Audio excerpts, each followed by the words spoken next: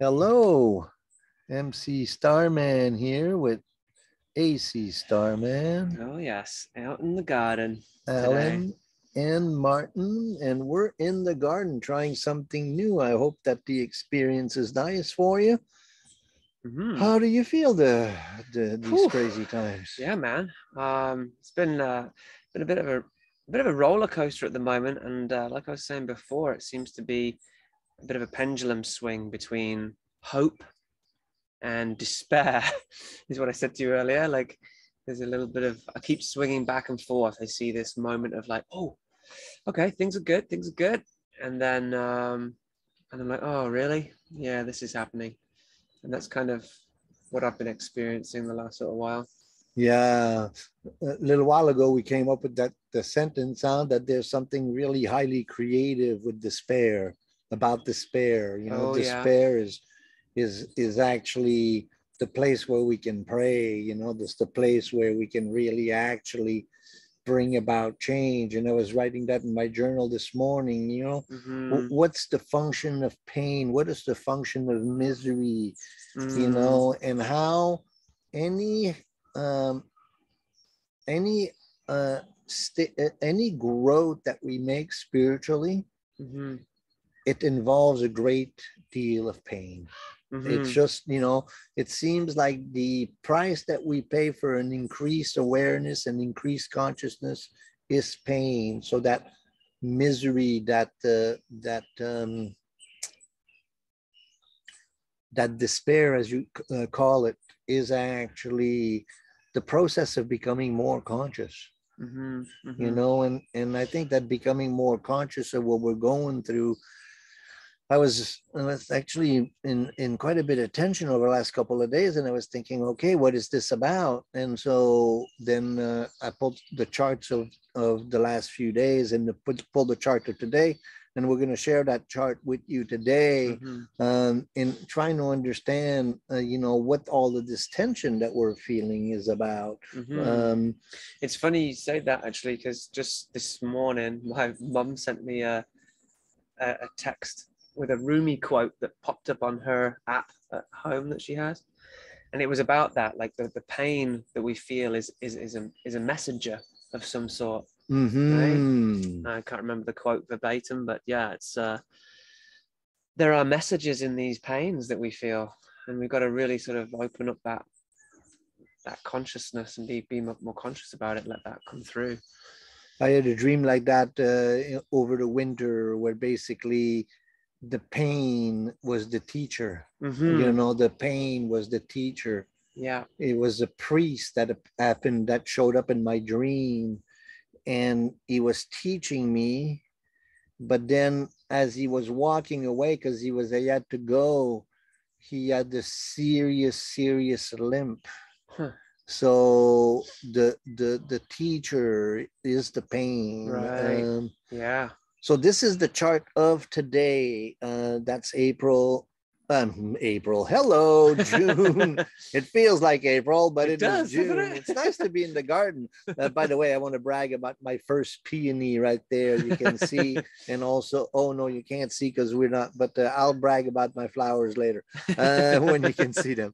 But so first thing that comes up to us is that Moon Pluto conjunction. So that's Mm-hmm. today, Moon Pluto. So the sacred feminine, the lunar reflective energy, the need for introversion, the need for nurturing and love, motherly love with the Pluto, the ancestral great mother, the ancestral race. So that Moon Pluto, that's never easy. Mm-hmm. Connection with with the devouring mother.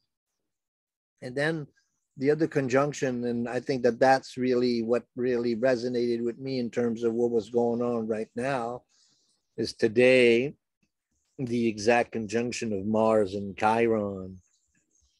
Mm-hmm. So our will, um, Yeah. and then the wounded healer, and having to face, the reality, and that's a square. So we have the Chiron, Mars, Moon, Pluto square. And then we also have a Venus Uranus conjunction. And so that, so this is a perfect example of personal planets. So Moon, Venus, and Mars. Moon representing the nurturing, mothering aspect of our personality. Mars, the hero, the call to action, the will. And then Venus, the creative, nature, the what we love, the joy of life. Those three functions are associated with three functions that are collective functions: the need to die and be reborn to, to something that more resembles ourself, Pluto, the facing of the ancestral rage. Chiron, the wounded healer, what is wounded within me so that I can become the healer that I want to be. So that Mars, Chiron, Moon, Pluto, and then Venus, and how that feels. Uranus, we were talking about this earlier, how Uranus is the need for freedom. And in the chart, it's represented as where we feel trapped, so that Venus, in conjunction with Uranus, that Mars in conjunction to Chiron, and that Moon in conjunction to Pluto, those are beginnings of, cycles that we're going to follow as the year goes by. Yeah, that's cool, man. When you try to merge those energies together, the sort of emotions and the wounds and the creativity and that Venus, it's like it seems that we're trying to free our pains. We're trying to like, even with the Mars and Chiron, it's like, let's cut out that wound. It's like, let's do the work necessary to get into that wound, and then free our creativity and sort of reset our emotions with that Pluto moon, right? Like, right. The death of a form of nurturing to rebirth a new nurturing. And with it in Capricorn there, there's definitely how can we, I don't know, I feel like there's almost like a parenting yourself in a way. Like, how can parenting yourself? Like, yeah, the moon is what we associate as being home too, huh? And right. Pluto, the insecurity, feeling insecurity in a home, feeling a need to transform, and also to really. I had a friend of mine just reached out with a dream, and she was experiencing all of her family, and she was building a sweat lodge for her family, for her ancestors. And so that made us think of, this summer solstice that is approaching. So summer solstice is the sun coming into Cancer. And so, in a few days here on the 21st, the sun is going to enter Cancer. And that's a very important astrological time. And it's a very important time to do rituals and to do spiritual practices. And so the sun will be in quinsync with Pluto when it enters into Cancer. So taking some time to honor your connection with the ancestors, and how they manifest in your process, and this process of absolution, of preparing food as a sacrifice for the ancestors to, release them of their sins, and to feed them and to nurture them in the afterworld, in the other world. And so that Moon Pluto, and then the Mars Chiron, right, the warrior for healing. And then, and we talked about this before, how we're trying to move into our creativity, but somehow it's so difficult. We feel like, trapped into having to work, work, work, work, work, go, go, go, go, go, and not having time for nurturing of our creativity, kind of feeling trapped in that, kind of feeling blocked creatively. That's Yeah. also, it's interesting. Huh? So yet Venus Uranus makes a semi sextile to Mars Chiron, Mm-hmm. and both of them connect with Moon Pluto. Mm-hmm. So that's kind of a, And then yeah, and then even the Uranus Venus makes a trine with the Pluto Moon. So there's a lot of connection with all those parts of our psyche. and then the sun also quinsunk to that Yeah. Moon Pluto. So this is kind of a symbolization of what it feels like. So we try to symbolize and understand, so astrology being a big mirror of what it is that we feel and go through. And so this is a Mm-hmm. perfect example of looking at um, a chart to get insight into why I'm feeling these energies that I'm feeling, Mm-hmm. and so that's fascinating. Am I right in saying, I think what I've read before about the quincunx is that it's kind of a blind spot. It's almost like, that shoulder check that you don't quite check in the car, right? It's like that. Um, there's something could be hanging out there that you can't see. And so with the sun, quincunx, the Pluto moon, it's almost like our vitality or our identity, that sun, Mm-hmm. that it can't, it's unaware of that Pluto moon emotional death, right? Like that. Right. So yeah, I think looking at the chart allows us to see what we're maybe not seeing in our day-to-day life. Well, yeah. Is Well, that what you think of a quincunx, or what's your experience of? well, quincunx are it's called inconjunct, right? Right, it's like And 150 degrees. 150 degrees, and what's interesting about an inconjunct, a quincunx, is because they're in conflicting polarities. So an Right. opposition is in the same polarity. So you have two feminine signs or two masculine signs. And Right. inconjunct is from a masculine to a feminine sign. Mm-hmm. And so then it's a confrontation that's more tense.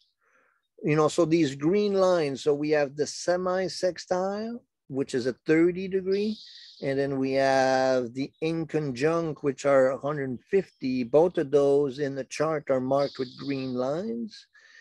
And to me, I call them an integrative aspect. Mm-hmm. They force you to integrate conflicting elements and conflicting polarities so that the tension is such, it's in a sense it's more difficult in opposition. Mm-hmm. It requires more of a dialogue between opposing energies. Mm-hmm. So does that make sense to you? Yeah, yeah, totally. That shed some light on it for sure.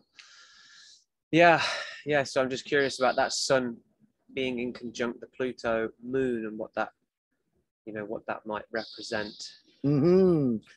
And then we were having a discussion earlier, and I was talking to Alan about volume 18 of the collected works of Carl Jung. This is a printing that came out of India a number of years ago, an edition. But volume 18 is Big one. 850 pages, and this is my first time through it, and then I came with the quote that was really interesting. And what I've been confronting a lot, and I don't know if you guys are the same, and I don't know if you are the same, but there's a certain type of personality we're confronted with Mm-hmm.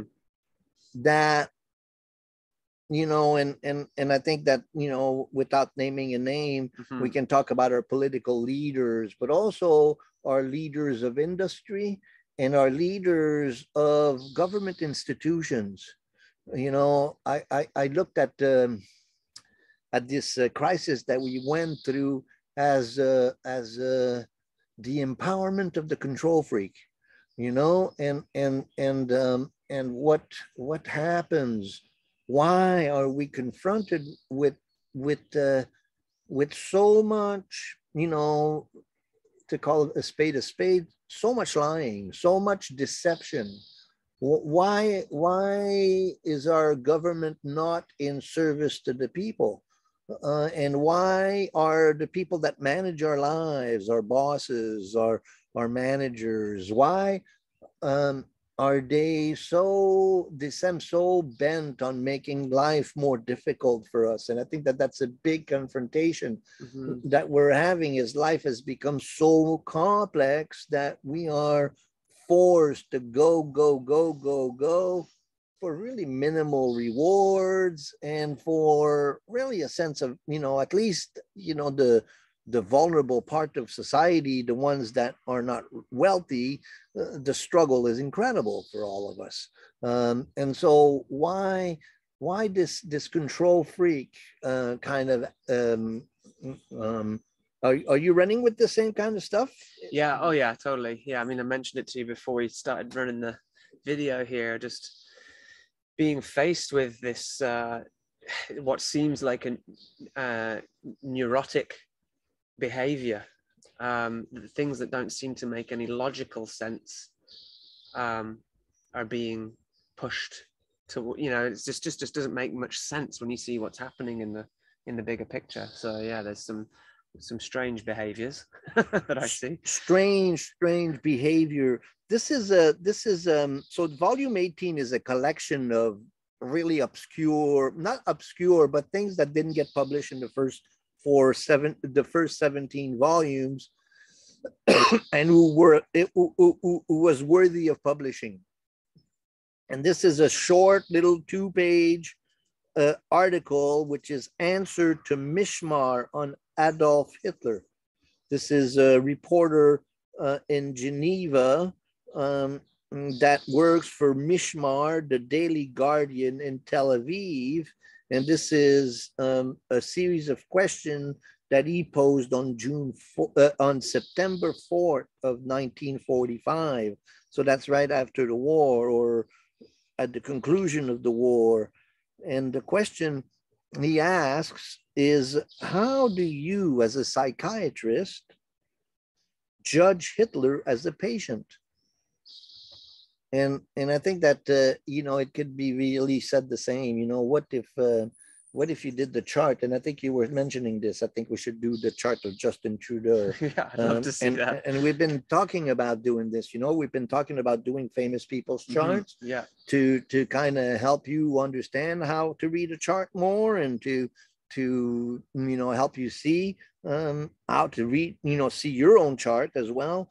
So kind of a way of, you know, and so we're going to do that. But so this is the answer that Jung gave this reporter. So Hitler was, in my view, primarily an hysteric.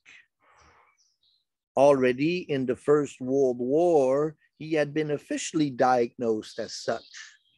So hysteria, we don't use hysteria so much nowadays, but in the beginning of psychology, at the beginning of the science of psychology, when Freud and Jung got the science of astrology, the practice of psychology going, hysteria was a common diagnosis.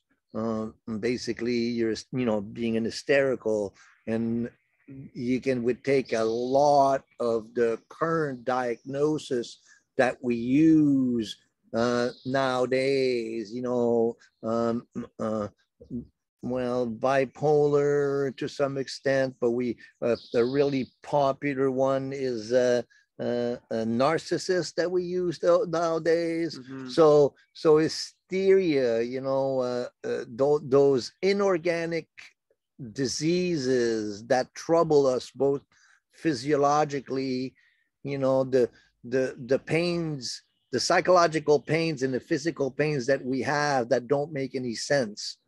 And then the chondria, you know, that I'm always, you know, so these are types of hysteria. And so Jung says that more particularly, he was characterized by a subform of hysteria called Pseudologia Fantastica. Pseudologia Fantastica. In other words, he was a pathological liar. If these people do not start out directly as deceivers, they are the sort of idealists who are always in love with their own ideas and who anticipate their aims by presenting their wish fantasies partly as easily attainable and partly as having been attained, and who believe these obvious lies themselves.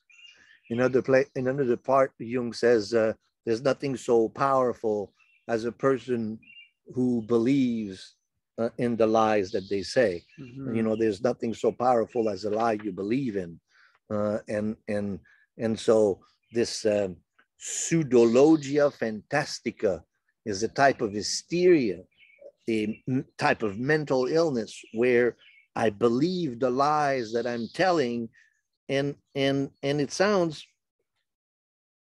so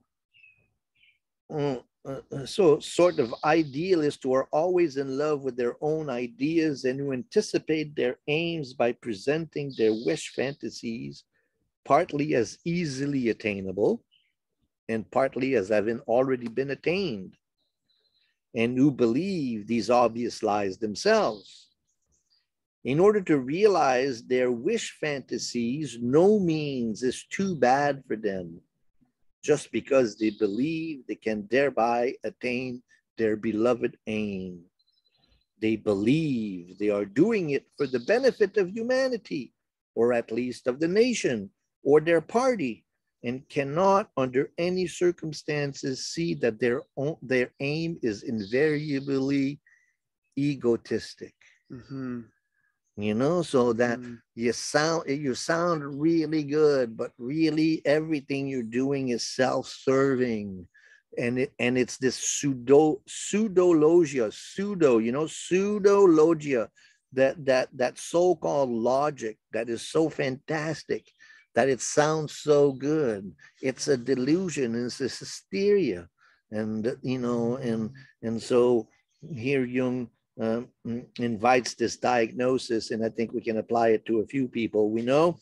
Pseudologia fantastica, a type of hysteria. Since this is a common failing, it is difficult for the layman to recognize such cases as psychopathic, because only a convinced person is immediately convincing by psychic contagion. He exercises, as a rule, a devastating influence on his contemporaries. Almost everybody is taken in by him. And that's really important, because, why does a leader like Justin Trudeau have so much power on our people? It's because really we as a culture, as a society, we really resemble that type of madness. That pseudologia fantastica. He's not the only one that's guilty of it. There's a whole brand of people, what we call the control freaks, or the people that completely believe this lie, so much so that they think they're doing this in the benefit of others. So to see it as a psychological diagnosis, and to, but then what can we do about that? Yeah, I mean, it's like you said, we were saying earlier about that whoever's in that place of political power, right, is a manifestation of that group collective. There's a reason they're there, right? It's like the tip of the iceberg in a way, right? It's like this what you see at the top is what's really going on below. So we need to, we really need to take a long, hard look at ourselves and what we're supporting and what we're presenting to the world, and if we're being true to ourselves, or if we're being you know, we're being manipulated, or we're trying to fit into a system that we don't really believe in. or Like, being straight out lied to, yeah, yeah. which, But there's this kind of like false optimism that people, I don't know, try to like, and maybe that's what this like narcissist ego thing is, where it's just lies, but it's like more like a hopefulness than facing the reality of what's happening. I don't know. yeah, it's masking your own agenda and your own insecurity and your own need for power, and for asserting your own need to power. We're dealing with something like that with my partner's work right now, where there's somebody, the management as that pseudologia fantastica, they believe their lies so much that they think they're doing it in, so they're it's pathological, Yeah. it's actually psychopathology. The soul is sick. And so then how do we deal with that, though? I think that that's really the key, is what is the strategy to deal with such a situation? Yeah. I don't know. Well, that, Recognize the lies, like try to really dig into what, I don't know, maybe what you're personally lying about. If there's any lies coming from you that, you know, it's probably not intentional lies. I don't know, because we can only really change our own behaviors, right? We can't change anybody else's. well, that's beautiful, and that's what Jung's essence of his work. He says basically that we can't change this collective psychosis unless we change it in ourselves. Mm-hmm. He talks about individuation, so the process of self-realization being nothing less than resolving the collective psychosis within yourself. Mm-hmm. So it's a great moral choice Mm-hmm. that we have to make, not to believe the lies, but to seek the truth. And the truth may just be that we're just as bad as, or Mm-hmm. that we resemble, or that we also believe a lie. In other words, why are people not pushing back to the tyranny? Mm-hmm. It's because they're invested in the tyranny. Well, it's like everybody seems to be fighting for their corner, and I guess so many people have been ignored, and this identity politics that's happened is kind of like separating everybody, and no one's got a place, no one's got a voice in what's happening, so everyone feels that they need to like really shout their piece to assert their own sort of ways of thinking or what they want in life, because they're not heard. So it's like trying to fight for your corner, but really there's potential that your perception has been hijacked, right? So what you feel you're fighting for is not necessarily truly what you want, but you've been indoctrinated with someone else's belief system, so you try and fight for that. So I watched something before in the past that says if you feel so emotionally charged on a topic that you're so angry, it's likely that in a way you've been weaponized to pick that side. Or right? you're definitely invested, I mean, into that. It's triggering your shadow. Yeah. And learning to deal with the shadow. I had and dreams are powerful tools for that. I had a client once who was dreaming that she was hanging out with Trump. Right. And she was disgusted at the idea that she was partying with Trump. And so I asked her the question, what side of your personality is Trump like? Right. And so then if we're so angry at Trudeau, then really what part of our personality is Trudeau like? What, and the likeliness is that if I'm angry at something, it's because I resemble it, and in my shadow resembles it. And then you project it onto somebody else. And really, when it comes down to it, the way we approach our own practices, the way we approach life, the way we approach our philosophy of life is very Trudeau-like. We're really shallow, you know, Mm-hmm. we're not really willing to do shadow work as a collective. We're not really willing to see that we are greedy and that we live, you know, I mean, Mm-hmm. you know, and that's what it's so angering, is to see almost a caricature of ourselves.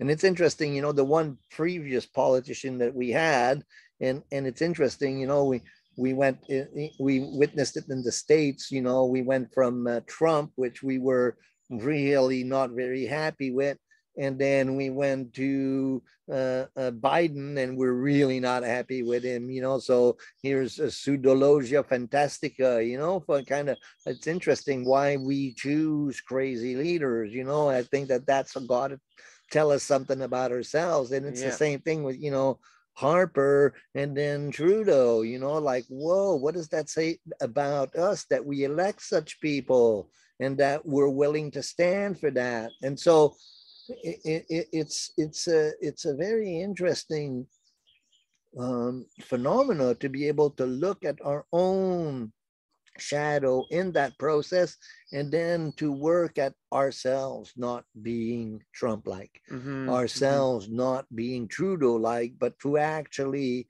do the work of changing, Mm-hmm. and to realize that really we're not going to change anything if we're invested. You know, if we're invested Mm-hmm. in the craziness, if we're all into the craziness, then it's not going to change. Mm-hmm. We have to change the way we live, and then naturally everything's going to change because we're changing. Yeah. Yeah. It seems that there's no compassion in the system. And so we need to develop compassion. I think I've said it before on one of these videos. I can't remember what planets made me think of that in the past, but yeah, there's that seems to be what's lacking a lot. There's no compassion for everybody's suffering and what people are going through. It's really a moral and Yeah. spiritual crisis. We Yeah. are actually like what's going on with you know, taking advantage of the times, and you know, and feeding on the collective uh problems that are going on in terms of inflation, but also the housing crisis, you Mm-hmm. know. You know, why raise your rents just because everybody else is doing, you know, and making it, you know, very, very difficult for people to live. Mm-hmm. And yes, you know, and so they're at a particular point there, the rich people have to have a little more compassion for those, you know, because see, what we're creating is such an imbalance Mm-hmm. socially that there's nobody that can do the lower jobs because they can't make a living. Mm-hmm. And so then we're really top heavy. The top people, the wealthy people, they have so much money, and the poor have no hope. And the rich don't see that. And so Mm-hmm. that's kind of the neurosis of our time, and that pseudologia fantastica. We live a pseudo logic that is fantastic. We Mm-hmm. live a delusion, and if we believe in the lie, then we feed the lie.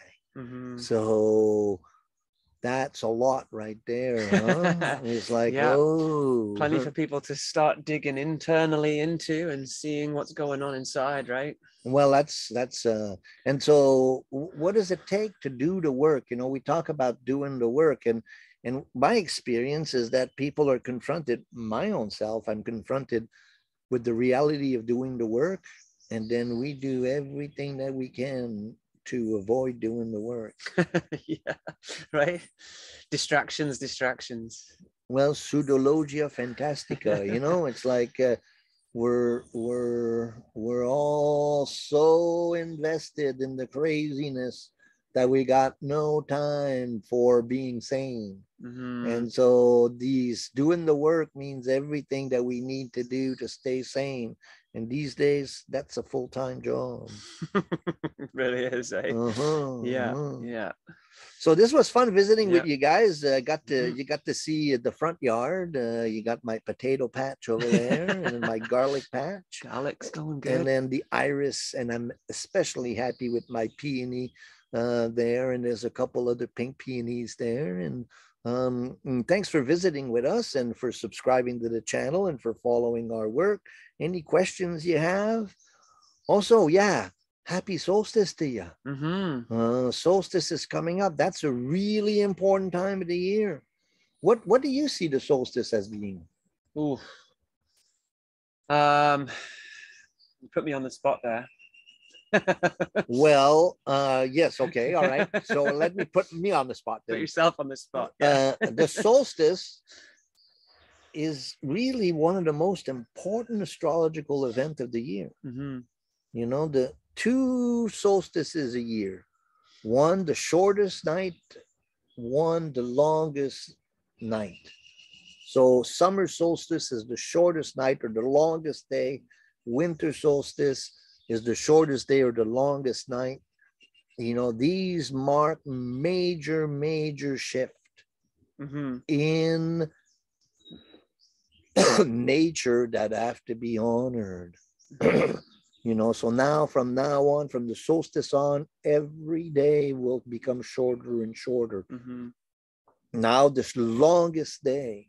And so taking some time to honor Mother Nature in at the winter solstice, at the summer solstice, at the winter solstice, being in touch with these cycles every day from the winter solstice to the summer solstice.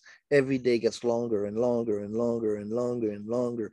And so our awareness, our work, everything get become more and more and more and more. And then boom, come to summer solstice. And now, every day is going to start. It's a major shift. It's Paying kind of it crazy that it's all already coming upon us, really. It's well. been a Well, fast moving. absolutely, Doesn't even absolutely. feel like we've got there, you know? Well, and also like what I do at the winter solstice is I tie my rope to the sun. And Right. and then there's a kind of a time of, you're increasing, so the energetics of it, we're working really hard to create a reality. Now, okay, now it's like, okay, we made it to the top of the hill. Now we're going on a slow, the time to bring everything in, Mm-hmm. all the garden has been planted. Now there's going to be the harvest. There's going to be preserving. There's going to be canning. There's going to be preparing for winter, getting, we are setting intentions for what we're going to do in the next 6 months. We got a couple of workshop series we're going to put out for you. We got a course that we're working on. There's so much that we're working on. And so then these shifts, these astrological shifts, summer solstice, winter solstice, the two equinoxes, those are the four principal points of the zodiac. They form the very basis of the astrological discipline. So taking some time in a ritualistic fashion to honor, do a little ritual, throw, make some food for the ancestors, honor Mother Nature, be grateful, spend time in the garden, do renewal ceremonies, do a little sacred fire, um, get out in nature and celebrate your connection with Mother Nature, because if there's anything, the main craziness of our time is that we're completely dissociated with natural cycles. Mm-hmm. So this is an opportunity for you to really tie your balloon to these magical, perfect order of Mother Nature. Yeah, nice. Good place to wrap it up, eh? I think that's a good message. Anything you got to share with our folks? No, man, that was fantastic. Nice to be outside. Hopefully we get more to do outside again. Curious to see what you guys think of the picture, Yeah, and hopefully the microphone picked us up good. so let us know, ask questions, whatever, and Comments down below. Yeah, ask us anything. subscribe, all of that stuff. You know what to do. We'll see you guys later. Always an honor, always a pleasure. MC Starman here. Alan, see you later. Whoop, whoop, whoop, whoop, whoop. Where's the button? Ah, over there.